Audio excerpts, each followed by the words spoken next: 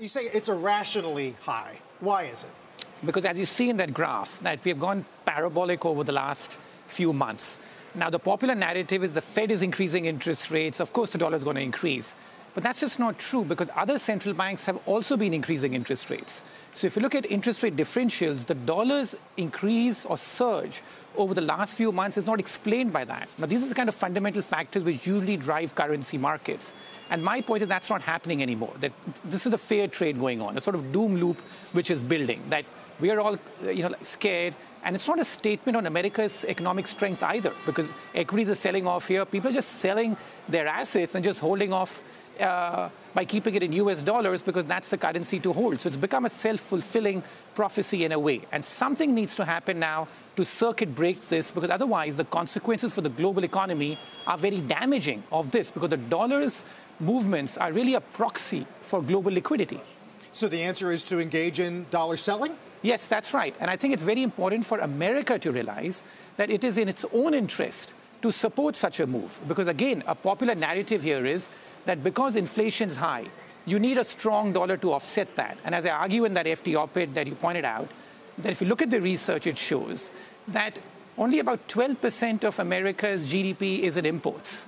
And 95% of that America imports is invoiced in US dollars. So the impact is minimal.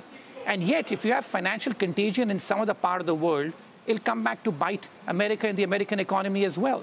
So I think it's in America's interest to lead a coordinated G20-type intervention. Other central banks and policymakers around the world, I know, will be quite willing to join it. It's just that America's been very reluctant to take such leadership, and yet its leadership will matter a lot. And if you circuit break the dollar's unusual strength here, I think that's a good release that you give to the global economy while continuing to increase interest rates to fight inflation.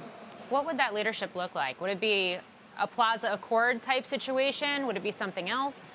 Well, a Plaza Accord is very ambitious, but I'm saying if you look at even after Plaza Accord, I remember in the mid-1990s or even like a decade ago, there have been series of coordinated interventions where people just, where all the policymakers just come together to say that, listen, we need to cap the rise of the dollar, or in the past, in fact, they have worked to stem the dollar from falling too much. In the mid-1990s, that's when the strong dollar policy came from Bob Rubin, because the dollar was crashing back then. So there is a lot of historical precedence for central banks and policymakers to act together without something as grandiose as a Plaza Accord, where they really sort of have a series of interventions over many months, if not years. So I think that this is the right opportune time to do something like that and break the doom loop which currently seems to be gathering around the global economy. It's a fascinating conversation. I've spoken to a few traders who have suggested that maybe other currencies are going to begin to catch up here, just as central banks are catching up here.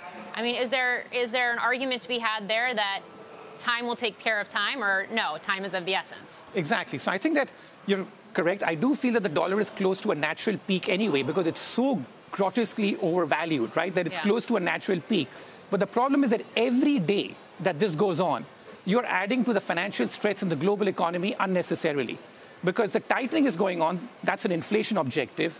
And yet, by not intervening and letting the dollar surge continue in this way, you're just adding to the stress of the global economy. You've got countries around the world which are reeling from this stress. So this is a great time for the U.S. to show leadership and engage here in a coordinated central bank intervention move. And the Treasury has to lead it, because I think a very important point here is that the currency policy is led by the U.S. Treasury, and the Fed acts on that. So the Fed keeps on doing its job on interest rates and inflation, and the Treasury takes the initiative here.